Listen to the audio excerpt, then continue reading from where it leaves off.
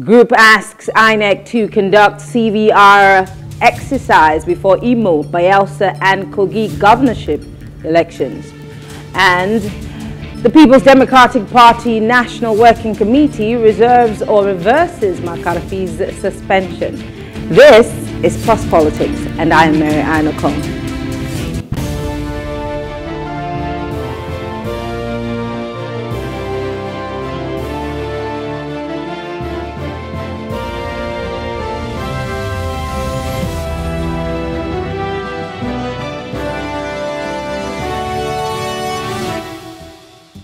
A civil society organization, Catch Them Young Community Initiative, has urged the Independent National Electoral Commission, INEC, to conduct continuous voter registration before the forthcoming general and governorship elections in Imo, Bayelsa and Kogi states.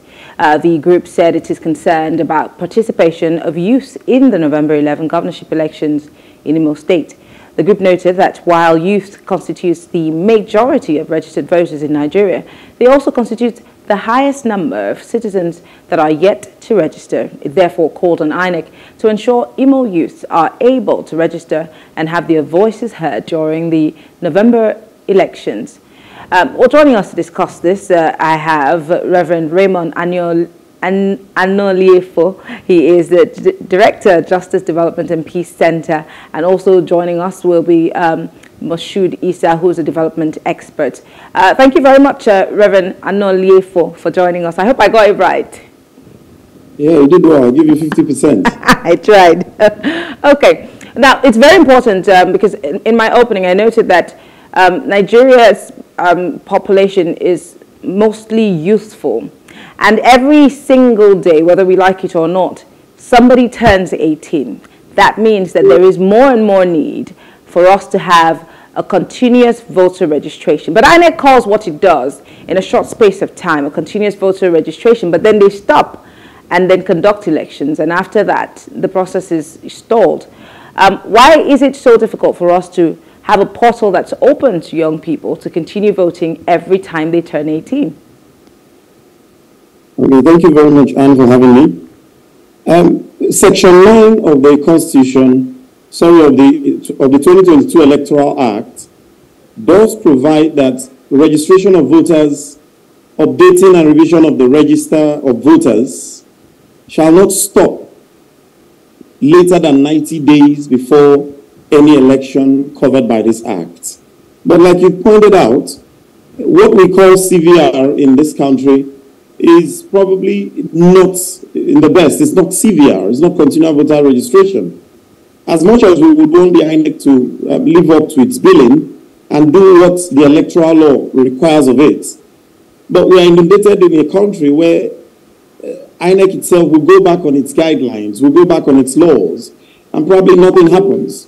INEC already has reeled out a lot of activities leading up to the November 11 election for the 3 states in the off-cycle elections. But nothing has been said concerning continual voter registration. I think it's important. Like you pointed out, a lot of young persons have just turned 18, and we saw what happened in the election we just concluded, that a lot of persons still couldn't collect their PVCs. Some couldn't even register. I think it is only appropriate that INEC will do what it's needful by opening up its portal, that young people and all well-meaning Nigerians in those 3 states who desire to be part of the electoral process should be allowed to vote or allowed to register. We also noticed that there are so many gaps and problems in terms of voters' cards after the registration process. We saw again that there was a high number, and in fact unprecedented increase in the number of young people who registered just before the general elections in February. But most of the complaints that were recorded were either that these people were unable to get their PVCs or their PVCs were missing. And I'm sure that if you followed the news, you had seen PVCs that were recovered in different places, in sacks, in bags. For instance, in Lagos on election day, a bag of PVCs were recovered, and people started going to knock on doors to ask people if they could receive their PVCs. I mean, So registration, yes, is one very important key issue that we're discussing today. But again, why does it seem like even if INEC throws its doors open to those who would register, getting the cards might also be an issue? The elections are almost around the corner, whether we like it or not. In a few months, we will be gearing up for those off-cycle elections. What's the guarantee that even if people are registered today, those PVCs will be gotten in time for them to participate? Well, there are no guarantees. There are no guarantees. But I could be a stickler for laws. The law is clear that not later than 90 days. So all that INEC needs to do is to open up its portals for people to register. We must get to that point in this country where we do what is expected, the right thing. I just think with all that INEC has said leading up to this, to the off-cycle elections, the focus was mainly on the political parties and, of course, on the politicians who are going to throw their hats in the ring, in the race. But not much consideration was actually given for the electorate. No consideration. Okay, as simple, allow us to register. Now, let's register. That's one thing. When the registrations are done, hopefully, if we have to calculate 90 days from November, we'll be talking about the registrations ending about sometime in August. Now, after that, INEC can do what it needs to do, print the cards. Since the states are fewer, it shouldn't take them so long, and then they can do that. And then, of course, with the push of civil society organizations and all the other interested groups, for people to go and pick up their PVCs. Now, the truth is, because it's a smaller election, the area mass to cover, it's not so large. I don't think we're going to have the same problems, especially with the logistics or preparations from INEC and all those bottlenecks that we experienced in the general elections, which was, of course, a much wider coverage. But I don't think we are going to experience that. Permit me to add that I think if INEC is interested in inclusivity, if INEC is interested in walking the talk, then they have nothing else to do than to at least, even if it's for a month or two, allow for continuous voter registration. A lot of persons are angling for it. A lot of young persons are angling to get registered, to be part of it. The last election, the general elections, have already shown us that we can change the status quo. We can do something if given the enabling environment. And that's simply what we're asking INEC to do in this regard. Allow for continuous voters registration, at least up until 90 days to the elections. Okay. Well, Moshood Isah is just joining us via telephone. Moshood, just as we've been having this conversation before you joined us, groups are calling on INEC, young people are calling on INEC to open its portal and allow for continuous voter registration, which I have a problem with. I'm wondering why we call it continuous if it's being stopped from time to time. What do you think the major challenge is for INEC, and why is that portal not being open, being that INEC doesn't need any serious logistics to keep that portal open? Moshood, can you hear me? Well, I don't think he can hear me, so I'm going to throw that question back to you, Raymond. Well, I just think continuous, like you pointed out, it's ongoing. Probably not necessarily it has to continue ad infinitum. Probably at a certain point in time, it can always stop, so that the data collected can be properly aggregated and then, of course, processed and then and cleaned up. Generally, that's what INEC is expected to do. And that's why there's a provision of the law. If the law says 90 days, not later than 90 days before the election, can INEC please try at least not to go back on its own guidelines? INEC has a guideline for this. The electoral law has been passed in 2022, and these things are clear there. The truth is, we are not supposed to be angling about this. We are not supposed to quarrel or fight about this or begin to make bones out of this. But because of the country where we are, where there are no penalties for breaching offenses, no serious penalties to such malfeasance coming from a body like INEC, who is supposed to be the electoral umpire. I think at this stage, INEC has a lot of redeeming of its image to do. And this can be a process. This can be at least a step in the right direction by INEC. Lovely. Moshood, can you hear me now? Yes, I can hear you. Perfect. Let's talk about INEC redeeming its its image in the eyes of the average Nigerian, because many people would say that INEC talked a good game just before the elections, but then they delivered something that looked like nothing close to what they, apparently billions or trillions were sunk into the electoral process and the whole elections. In fact, if INEC had asked for more money, I'm guessing INEC could have gotten it.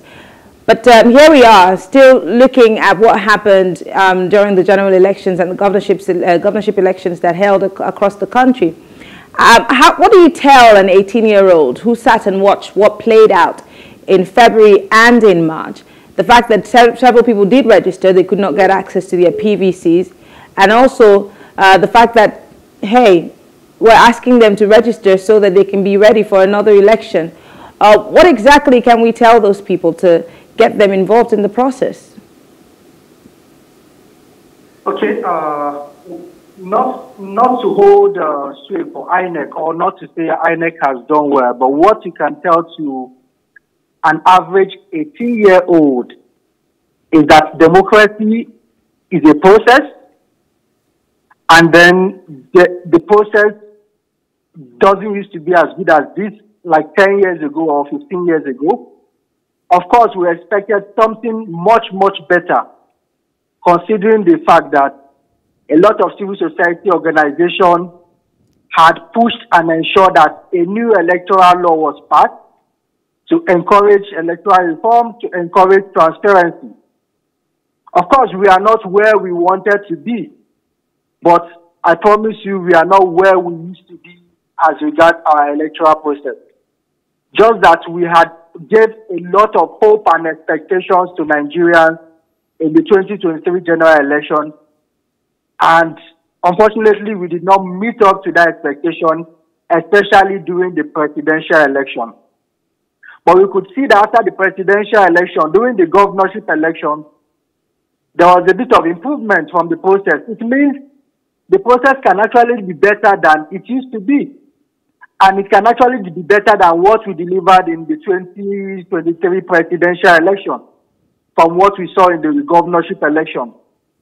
It means there is hope. It means there is a good framework on ground to ensure that we have a very credible election.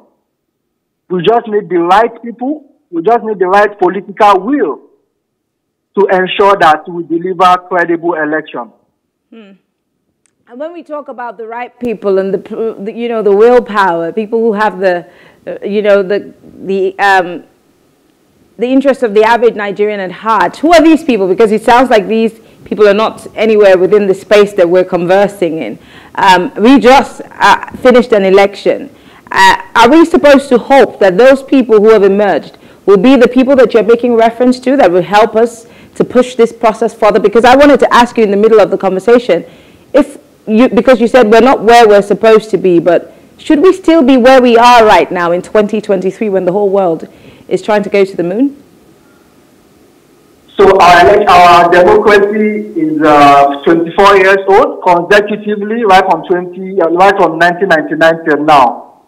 And when I say we need the right people to be in the right place, and we need the political will, I know there are a lot of accusing fingers on the INEC chairman, but alone he is not the only person.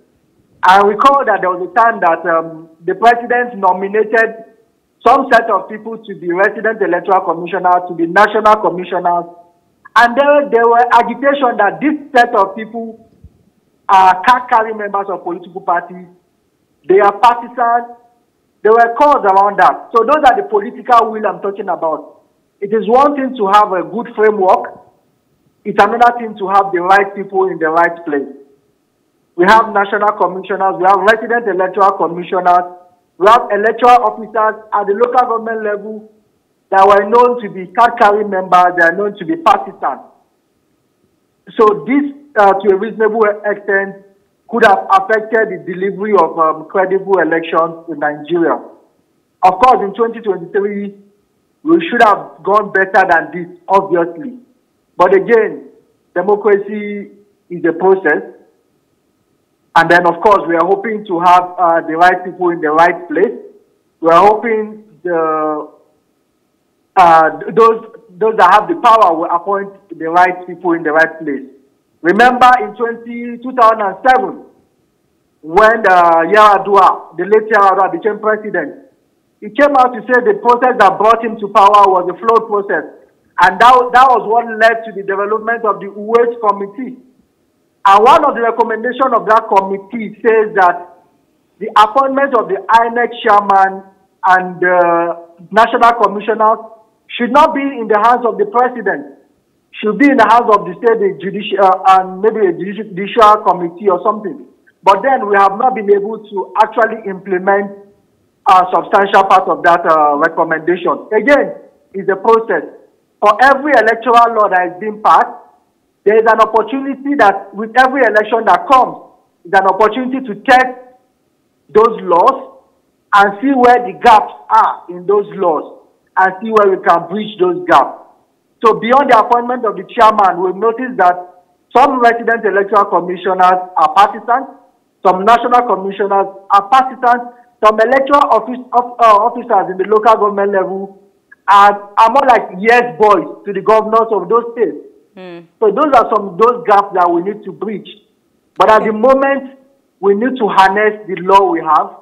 We need to implement those laws to the latter to ensure that these laws deliver a credible election to a very, very large extent. All right, let me come back to you, Raymond. Almost a similar question I asked Moshood a few minutes ago.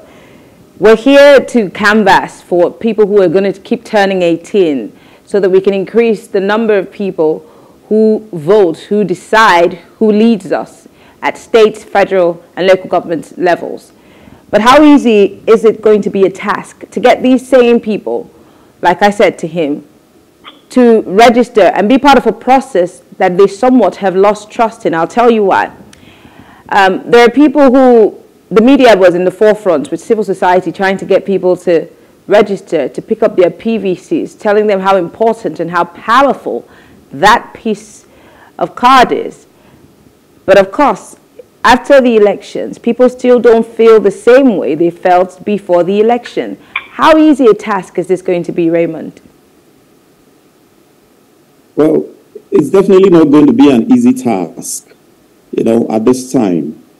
Generally, as a people, we have not fully trusted the Independent National Electoral Commission.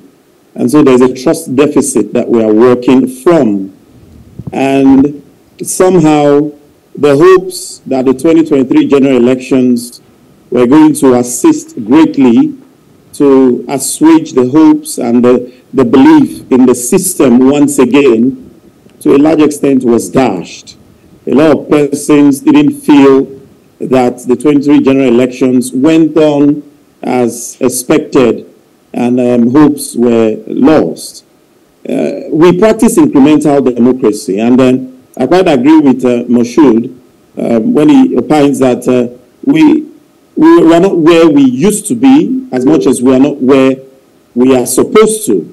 There is some progress. But that said, I think it's like a child who goes to school and out of 20 students and he comes 18th in class, and there's a query as to why are you performing badly in studies, and the person points that at least there are those who came 19th and 20th.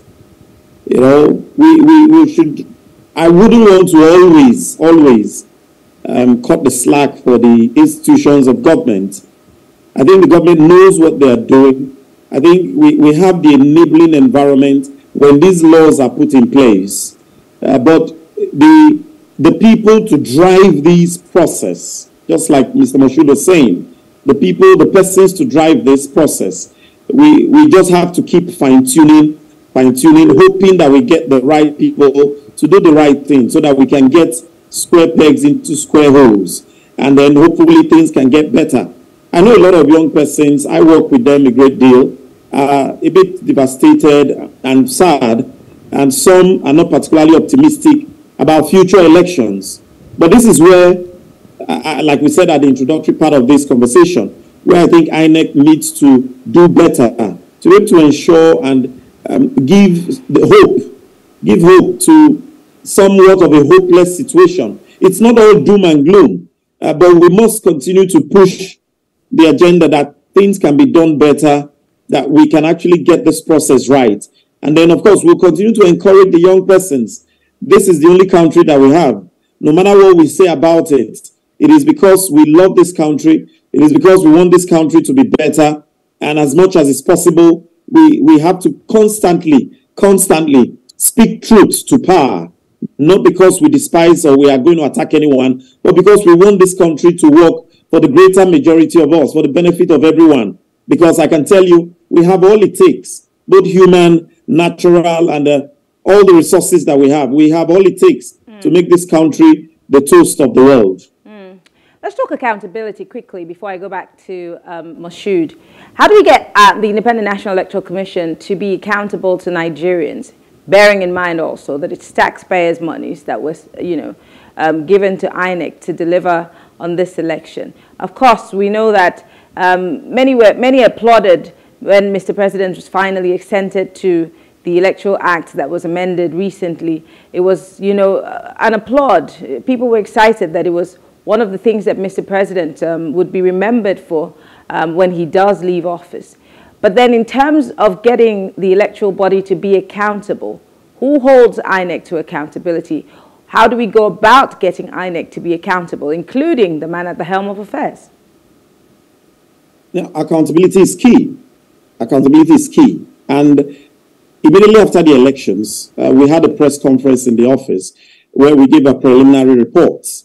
And part of what we said was also the fact that there is a need to audit, if nothing else, the voter register. The voter register.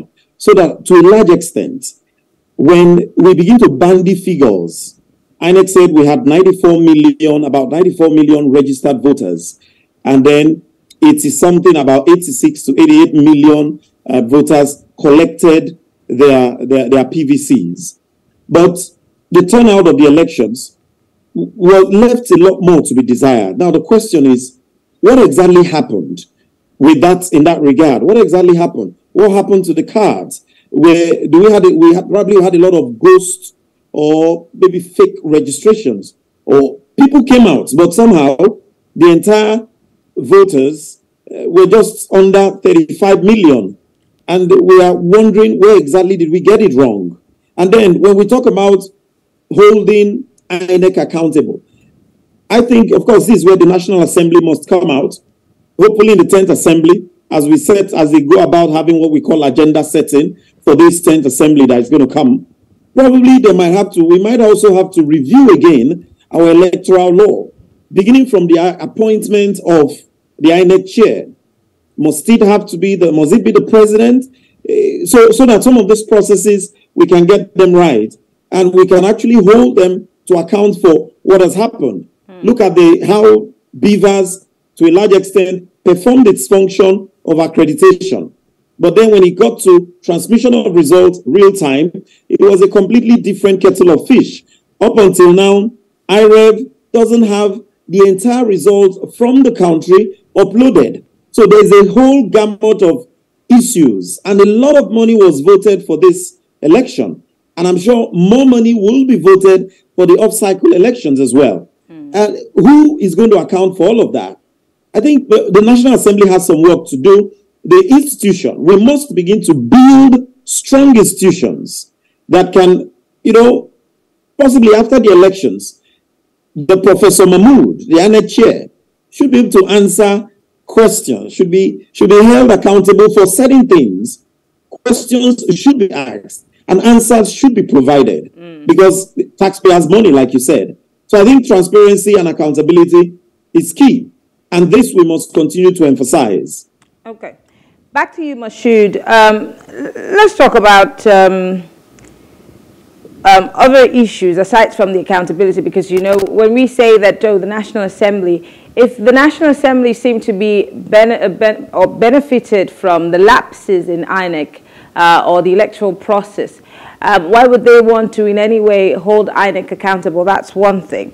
Again, what are the other avenues that we can use to reach these young people, because they are our target, this conversation, getting more and more of them to register and see the importance and the need to be part of the electoral process. Our young people today have been given to all kinds of vices, whether we like it or not, and they're very, their attention span is pretty short. How do we go about to get the attention of these young people, aside from those who go to school, that have some access to civic education? What about those who do not have basic education? How do we go about getting their attention? Okay, thank you very much. Again, there are various tools for communicating and reaching out to these young people, no matter your educational status. And then there's always opportunity to collaborate with other agencies. And whenever this discussion comes up, I always make reference to the National Orientation Agency. The National Orientation Agency have office in Abuja, they have 36 state offices, and they have 774 local government offices. It means they are down to the grassroots. There is an immense opportunity to actually collaborate with these agencies, to actually reach out to young people, irrespective of their educational status, religion, or tribe. There are also a lot of civil society organizations doing a lot of grassroots work. So we have immense opportunity to actually collaborate with different groups and reach out to these people. It is one thing to have an electoral law. It is one thing to have an electoral process. But it's another thing for people to understand the importance of participating in this process. And it's another thing for people to even know how to participate in this process. If you educate people enough to tell them why and how their votes will count, and the importance of their vote, and the importance of the fact that their cost of living, their standard of living is connected to all the political decisions they make, then it will go a long way in enabling them to participate. But before then, if you educate them that and promise them you are going to do certain things to make sure their votes count, then you actually also do your own part and ensure that their vote actually counts. And there is also power in storytelling. In 2003, 2007, to be honest, you might be on the queue wanting to vote, and the result of that polling unit or the result of that state will even be announced. If you tell them that story and how we were before and how we are now, and tell them the progress we've made, and tell them the potential of progress we will make if they participate and ask the right question and demand accountability, then it will go a long way in ensuring that their participation will not be futile. Okay. So my thought is that we have to collaborate with the right agencies to reach out to people irrespective of their educational status or their tribal background, and also do our own part in ensuring that the promises we made about their votes being counting also goes a long way. All right. But again, beyond the election, we also know that citizens, the role of citizens is just beyond voting. You have to also demand accountability.